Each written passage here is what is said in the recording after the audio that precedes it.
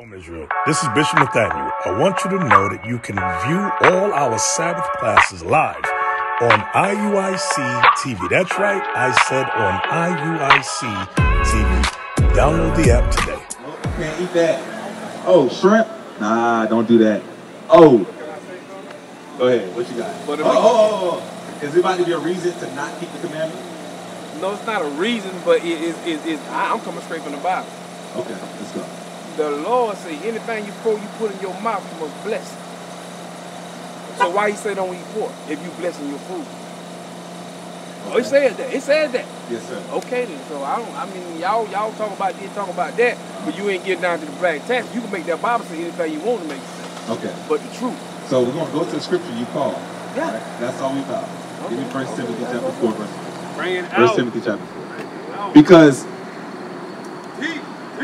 a lot of the things we've anything, but I know about the cross. He don't want nobody to remember wearing no crosses because that's a sign of his death. He ain't died. Right. You know what I'm saying? So he don't want nobody to remember that. That's in the Bible too. It is. So a lot of the things we've been taught about this Bible have been taught with the wrong understanding. Bring it out. Because for years we had this Bible and did not know that we were God's chosen people. Right. You understand? Revelation chapter 21, verse 14. And the wall of the city. 21, verse 14. Oh, 22, 14. I'm sorry. Revelation chapter 22, verse 14. Come on. Blessed are they that do his commandments. So what makes you blessed? The day you do his commandments. Doing his commandments. So if it's something that goes against his commandments, can you bless it? It's not against his commandment because it was written. Okay, now give me Job 14:4. You taking me where I really don't want to go. What's See, that? because the Bible is mostly symbolic spoken. You get the Tanakh, you know what I'm saying? The Israel Bible, that's right. But see, the whole Bible says something different from what that's told of the Tanakh. Completely untrue. Completely untrue. Because what you just said is the Tanakh is just another word for prophets. That's like Torah. It's just another word for Old Testament. Bring it out. That's all. That's just the Bible. Right. You understand? Read that. Job chapter 14, verse 4. Bring it up. Who can bring a clean thing? So who can bring a clean thing? Who can bless something? Read. Out of an unclean. Out of something that God said is not clean. Now, give me Leviticus chapter 11, verse, what is it? 46. Leviticus chapter 11, verse 46. This is the law of the beast. This is the law of the animals. Read. And of the fowl. And of every living creature that moveth in the water. So from the seafood to the land animals. That cover your pigs. That cover your horses. That cover your shrimp, your crab, your lobsters. All that, right? Read. And of every creature that creepeth upon the earth. To do what? To make a difference between the clean and the unclean. So you got a difference between your clean animals and your unclean animals. So if it's an unclean animal, can you now bless it and make it clean? Yes, I can. Go back to Job 14. Job 14. Job 14. 14. Because Maurice, I want us to be on the same level. Let me say this same level. Okay. Show me somebody without sin. Show me someone without sin. Okay, a better question would be, show me somebody who learned what sin is and then continues to do it. That's a better question. Because at one point we all didn't know. But the question is, once you learn it, are you going to be prideful and say, no, I'm going to keep doing what I want to do? Hey, real quick, get Romans 2 and 12. Because what you just said, what's your name again? Maurice? I'm Solomon. How you doing, sister? What the brother was going over, right, was solutions to the community, right? That's what we need, right?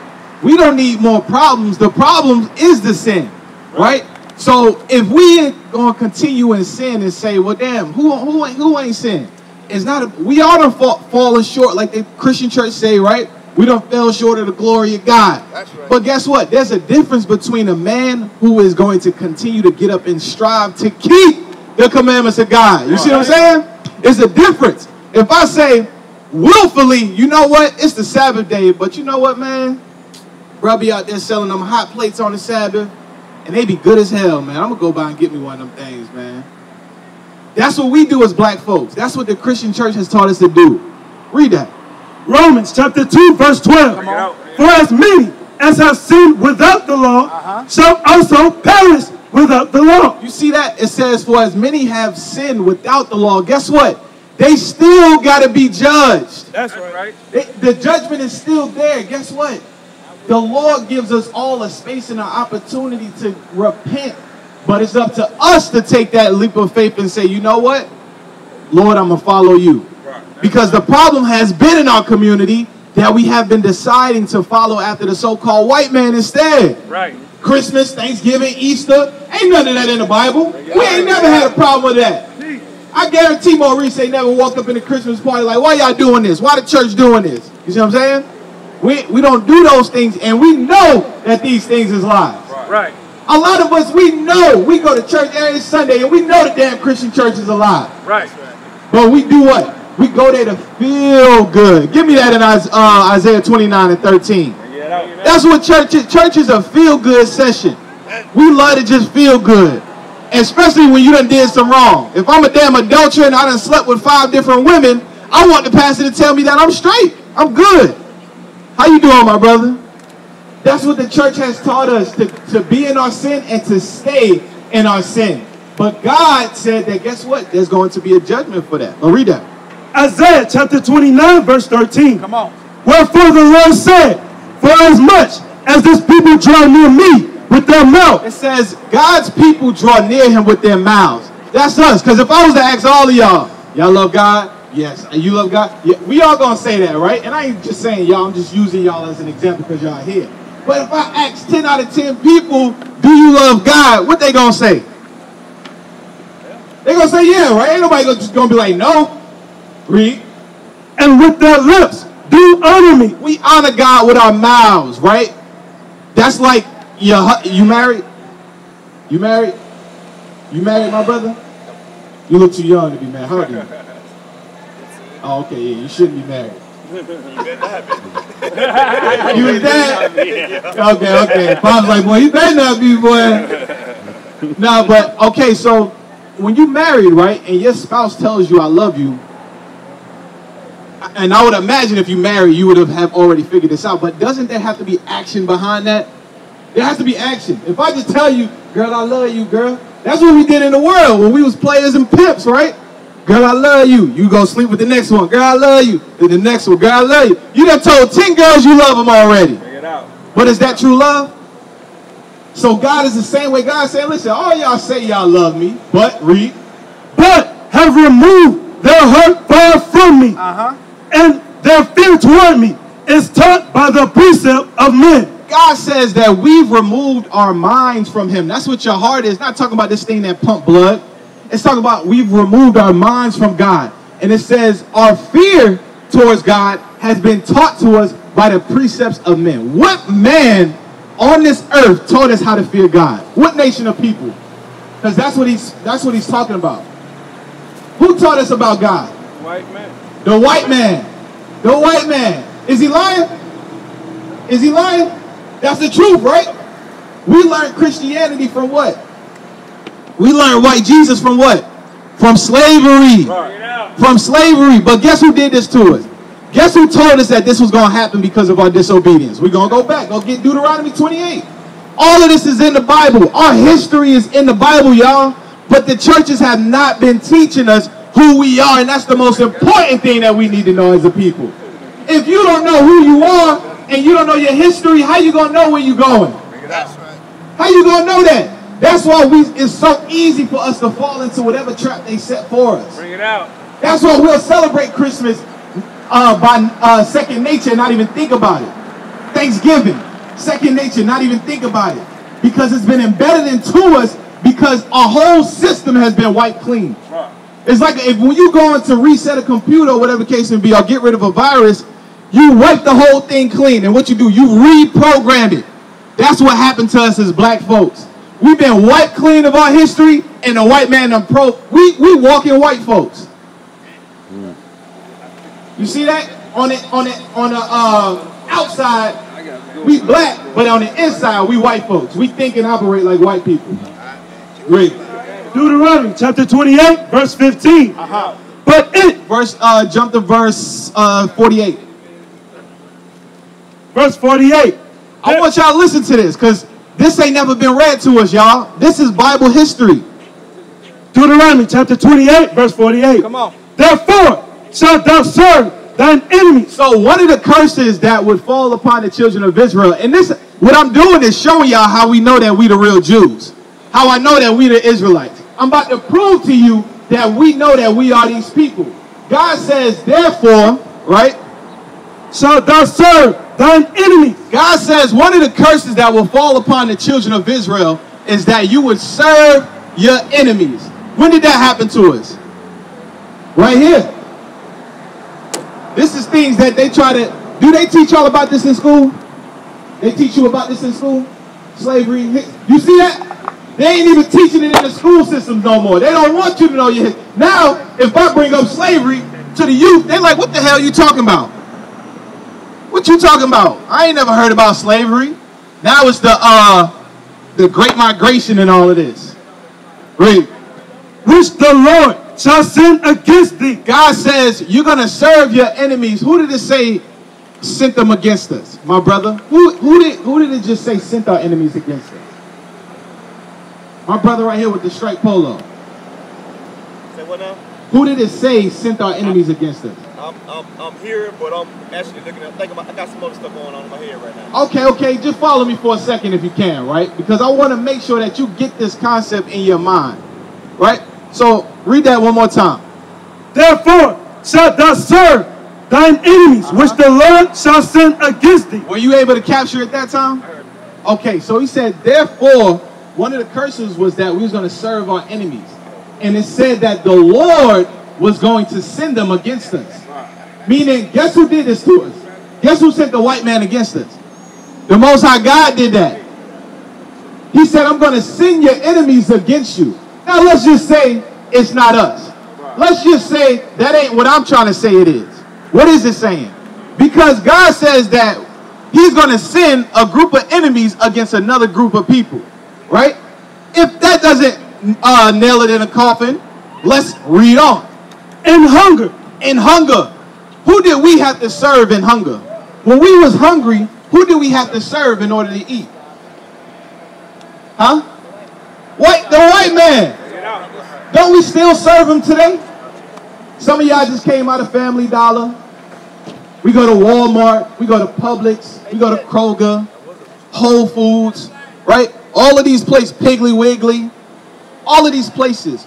Who owns the mass majority of the groceries that come within America? The stores. Who own them? Is it us? Nah, that's just a fact. We don't own them. Sam's Club, all of this stuff. These are Caucasian people who own the food that you intake into your households. You don't have a choice. All you get to do is select from what they give you. If the white man was to go and put nothing but pork in the stores, guess what? That's what you're going to consume. But it should not be that way. This is a curse that God said will be upon us for being disobedient to him. God says, you ain't want to serve me, guess what? I'm going to make you serve your enemies. Read. In hunger. And in thirst. In thirst, the water that we consume. We don't know where the hell they really getting the water from. They might say bottled in the Alps, taken from this spring, taken from that spring. But do we really know? No, because we don't control it. It ain't not one black water company that I can go to on a mass level and go in every store and see my people's water.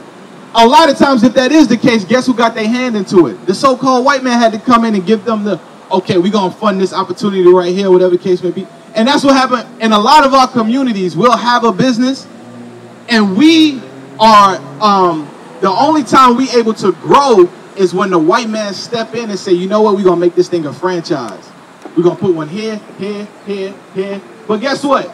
They come in, they take their piece of the pie. You see what I'm saying? They take their piece of the pie. Read. And in nakedness and in want of all things. It said in nakedness and in want of all things. Because that Ralph Lauren polo, is that owned by our people? Is polo owned by us? Huh? Go ahead.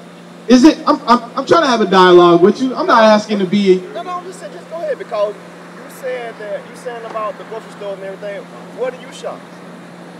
I'm glad you said that. That's what I okay. That's why we can have a dialogue. I want you to be that real. I want you to ask the tough questions, because for far too long we haven't asked them in church. That's right. In church, the pastor up there talking boom, boom, boom, and guess what? You don't get to say nothing. If you disrupting, they gonna kick you the hell out. Right. We here to dialogue with our people. We want to know what's on you, because guess what? We had questions too when we came in.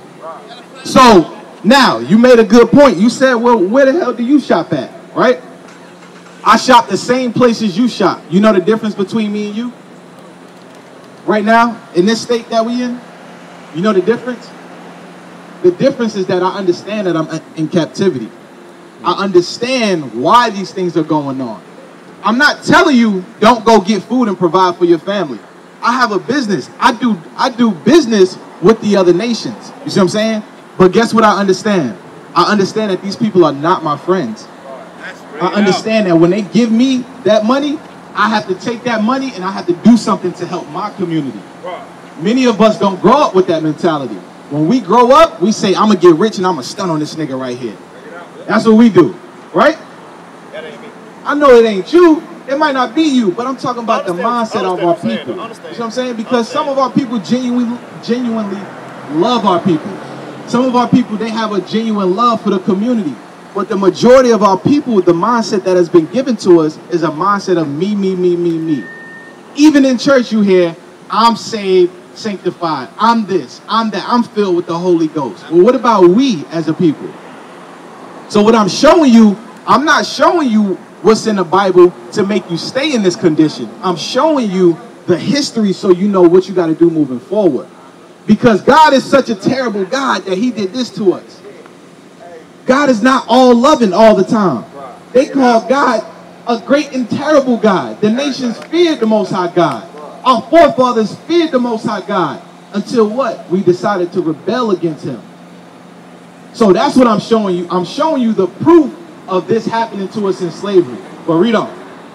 And he shall put a yoke of iron upon thy neck. So now it said that same enemy that you would serve in hunger, thirst, and in want of all things, right? So even if you want a house, if you want a car, if you want a job, many of us, we have to taint our ways to appease the other nations in order to get the things that we acquire, right?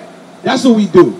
So, for instance, if I want to go to school and get my education, I have to go to these institutions and I have to get what's called a student loan. That student loan now is going to put me in debt because I want to get an education. Okay, let's say everybody got to do that. But when you look at our community, I know a lot of people that graduated college from our community, and a lot of them don't get the same opportunities that somebody from the other nations would. I'll give you an example. In corporate America, a lot of times the IT department is usually majority. Would you be able to guess? Would you be able to guess? Yes, a lot of it. Who would you guess? I would guess Caucasian. Huh? Caucasian. Okay, Caucasians. Or also the Arabs. Right? Now, you would say that we would have the same opportunity. But a lot of times they have programs and systems set up for these people to already be successful. When we come through school, there's not a lot of programs for us to be successful.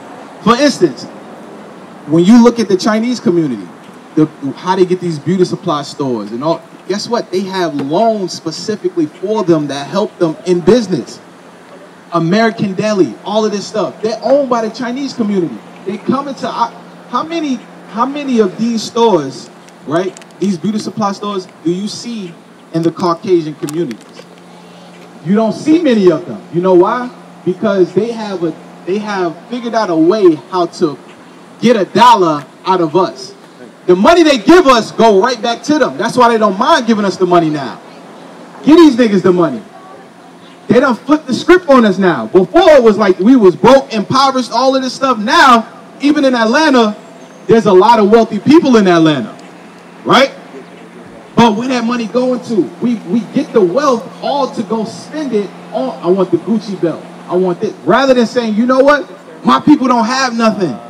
Let's build our own. Let's try to, now that we keeping God's commandments, go get Joshua 1:8.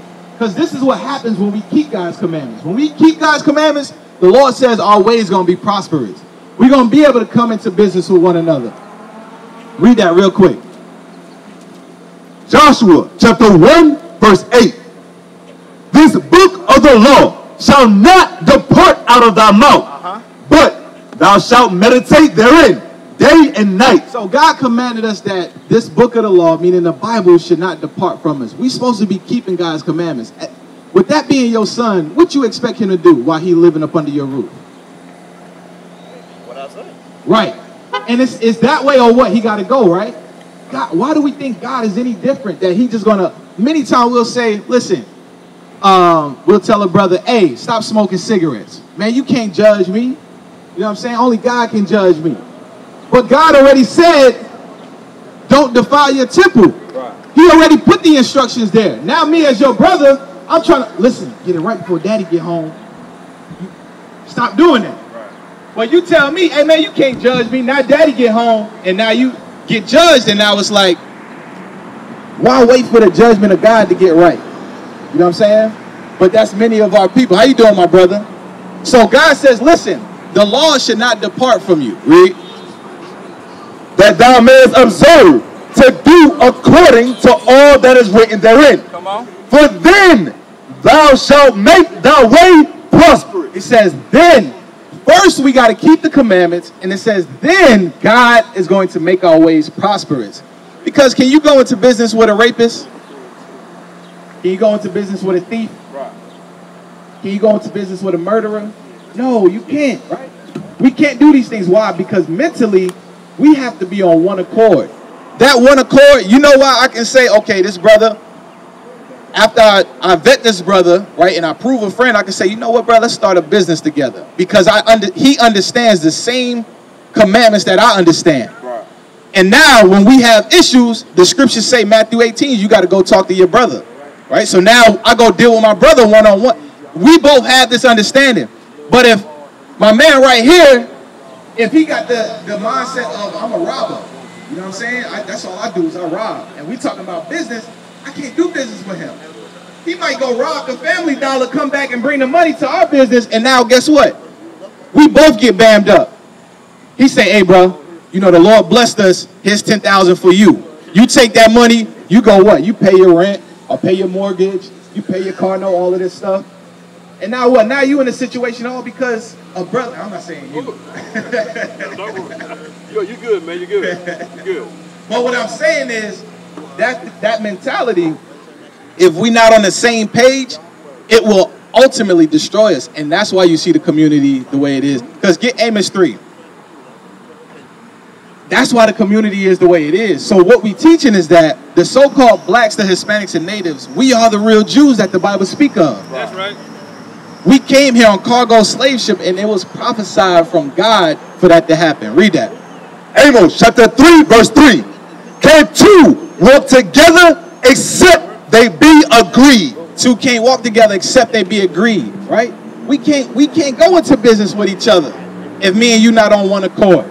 For instance, the Bible says that on a Sabbath day, we're not supposed to buy, sell, we're not supposed to cook, we're not supposed to do none of that stuff on a Sabbath day. Right. If I go into business with you, you got to understand that, because that's the only way our business is going to be prosperous. If we breaking God's commandments all to get a dollar, that's what the Bible called being covetous. Right. Hold that, get Jeremiah, because we coming right back. Jeremiah 6:13. That's called being covetous, and that's what many of our people are today. We covet after the things of the world. We covet after these things, right? We all want to drive a nice car. We want to put our families in a nice house. We want to do it. And there's nothing wrong with that. Don't get me wrong. But you should not get to the point where you breaking God's commandments to attain this stuff. Right. Read. Jeremiah chapter 6 verse 13. For from the least of them even unto the greatest of them, everyone is given to covetousness. It says every one of us is given to covetousness. Because if you don't constantly check that spirit on a daily basis, especially in this lifetime, right? Because if you turn on your television, what you gonna see? You're gonna see everything you could possibly want. If you turn on social media, right? Our people are a lot more covetous now because we have so many things at our access.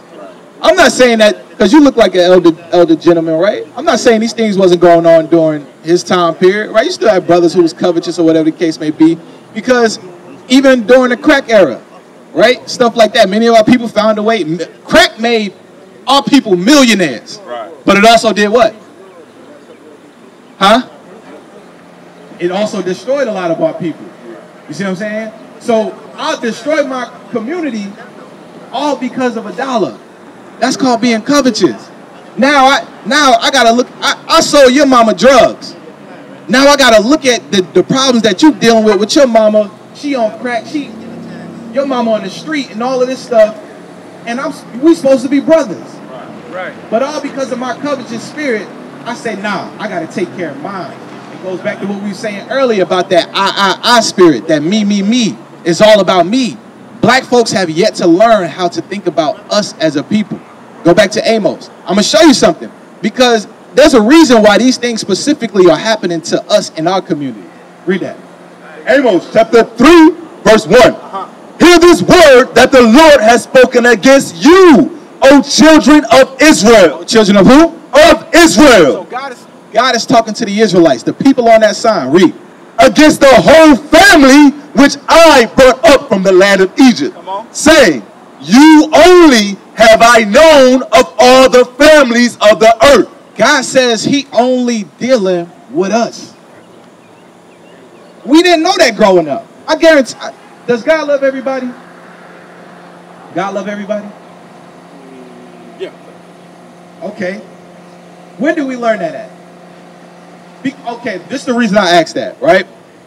Because when you look at the world, right, there's never been a time where there's been equality. Never. It's always been a ruling class of people, right? And there's always been robbery, theft, pillage, rape, all of these things where people take over.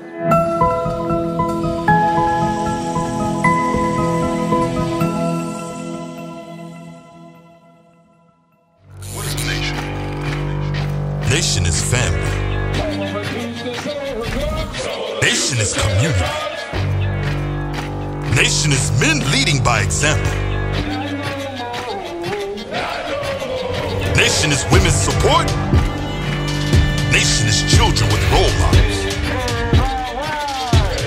Nation is unity. Nation is